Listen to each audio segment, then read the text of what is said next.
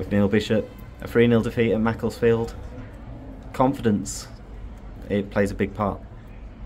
Yeah, look, we knew there'd be periods of the game where we wouldn't have a lot of the football, but you know we're not far from the middle. I just said we're a nearly team. We're nearly keeping clean sheets.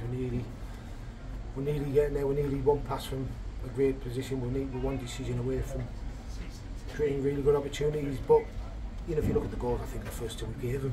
You know, we gave them the goals from our own errors. But you know, we'll learn. And then I think we've had two great chances in the first half. Again, it's about confidence. I think we haven't even if I look at the target area, nothing's put it over. But I think if you look at them, realistically, one of them has to go in. Start the second half, we wanted to be a bit more proactive. Obviously, the wind was ridiculous today and going straight down the pitch. And we were. I think again, you're looking at Neely in pivotal moments, but he's put two fantastic balls in. You know, the near post one, we worked on it on the training. That has to be a goal. It has to be a goal. He's put it right on the money, and the keeper's clawed it off the line. But we should be bundling that in, because I know other teams will be doing that to us. And then the free kick, where he's whipped it again. It's just gone out the far post. But you know, we're not in the positions where I wanted them to be in, and that's what's so frustrating, because we got through it and we worked on them. And certainly the two set plays have got to be goals. They have to be goals. They're so big in this league. That gets you back in the game. Look, I'm not going to sit here and say we were the better team, because they're probably going to be streets ahead, you know, of anything in this league, and so they should be. You know, I was just at the stand with them, shaking hands with all their staff, and I thought it was a pitch invasion. The amount of people that were coming on the pitch, it's ridiculous. It's night and day from where we are and where this football club is. But you know, that's the challenge. We knew it was going to be tough at the start of the season. I've just said to the lads now, we have to regroup. We have to focus on two massive home games next week, because the longer it goes on without a win, the longer it goes on without a goal, it becomes more of an issue. Not to me, because I know once we do turn that corner, we'll be fine. And if we've gone 3 games in January, November time, whenever, with 1-1 and 1 draw and 2 defeats, it's not really a problem, because it's the start of the season. The longer it goes on, the more it's a stick for people to beat you with. But you know, I'm calm. I've had a chat with them there, and like I say, I've said you might think I'm a madman stood here, but I don't think we're a million miles away. And I think we need to let the handbrake off on Tuesday and really believe in ourselves. I asked them before the game, honestly, do we believe that we're going to get anything today? And I'll be asking the same Tuesday. I've just said to him there, whatever team, whatever squad, we walk in the door Tuesday, and we are focused on releasing that handbrake and putting on a real positive performance on Tuesday night. Is that maybe what it is? A little bit of nervousness linked to that sort of confidence? Yeah, look, I've been there. I've played the game. I know what it's like. The longer it goes on without scoring and not winning, it becomes more of an issue. More mentally for yourself. At times, your legs feel that bit heavy. It sounds crazy, but your legs feel that bit heavier. You're not seeing things early. It becomes almost an internal thing, and that's where you need strong characters to get through.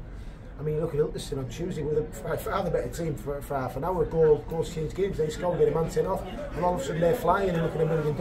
Where we've been the best team until them moments. But you know, that'll happen. That'll happen. We'll get our nose in front hopefully Tuesday, and then you know they'll relax a bit and they'll play. But you know, today's not going to be a marker of our season. You know, these should comfortably, with everything they've got, the budget, everything here, should comfortably win this league. So it was never going to define our season, the result here today. You know, I don't go into any game accepting we're not going to win it. But, you know, the season's got to start for real on Tuesday. Is there one thing, just one thing that you think we're missing? Goals. No, look, it's hard. You know, you brought Dale in for Clates, who's missed 3 games. Your biggest signing, someone who will make, when he's fit, a massive difference in this team. You know, I've got to be sensible and think long term rather than just throwing him in because we think we need a goal. We get desperate. You know, I've got to see the bigger picture, because we don't lose him. We don't want to put him back in until he's fully fit. However frustrating and as hard as that is at the minute, but there's pleasing things. So I'll show them on the video.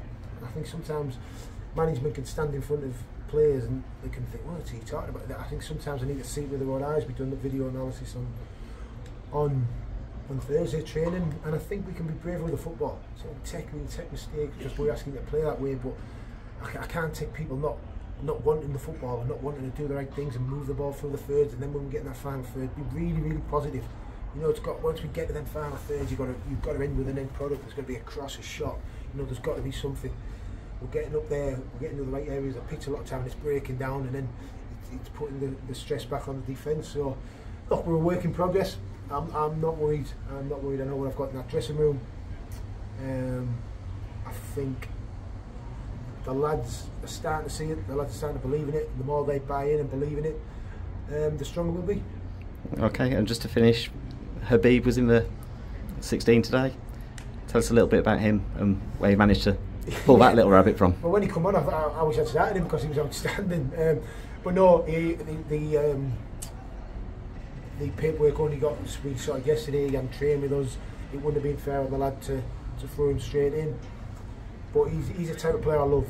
You know, you could see he just wanted any area of the pitch he wants to take the football. He took the football. Little Cruyff turn on the penalty spot. Yeah, give me something like that. But I mean, I love that. I do, rather than just kicking it away. It's not me, you know. He'll take the ball in any area. He'll want to progress. He'll pop it. He'll make different angles. He's going to be a real asset for us. I'm so grateful for the club for getting him on board. You can see what a massive asset he's going to be. Whether he starts on Tuesday night, we'll have to have a look at it. But you know, a very good footballer, and I think he started knitting things together. You know, how I see it, how we see it, how we looked at times last season. Like I say, yeah, I'm really grateful we've been able to get him on board. And just home comforts Tuesday night, a big double header. Yeah, massive. Every game is. So you know, like I say, the pressure and the chatter around it is going to go on. The longer we don't get that win, it's going to go on. Look, Azzy again, massive squad, massive good budget, but I just want us to commit to our principles. You know, we're not going to win many games of football if we decide we're just going to take the easy option and smash it, and they smash it, because we won't win many games of football. The profile of player we've got through the door is not that. You know, we haven't got the big experienced lads who love a physical challenge. We've got to be brave with the football, and we've got to be front foot. And I've just said to them now, maybe me and Stamp, we look at ourselves, maybe we've, you know, held back a bit, but I know I'm repeating myself, I really want that handbrake off. I want us to play free. I will take responsibility for every mistake, for every defeat, for everything that goes wrong. So I want the players to turn up Tuesday with that freedom, that relaxation, knowing that they can go out there and really put on performance. I know what they're capable of, and I brought the majority of them. I'm going to back every single one. And well, 2 results don't change my mind on that. You know, it doesn't sway my confidence in them. They're a good group. It does matter to them. I've heard them in the dressing room. And like I say, what better opportunity than Tuesday night to start turning things around. Can't come quick enough. No. Cheers, Bish.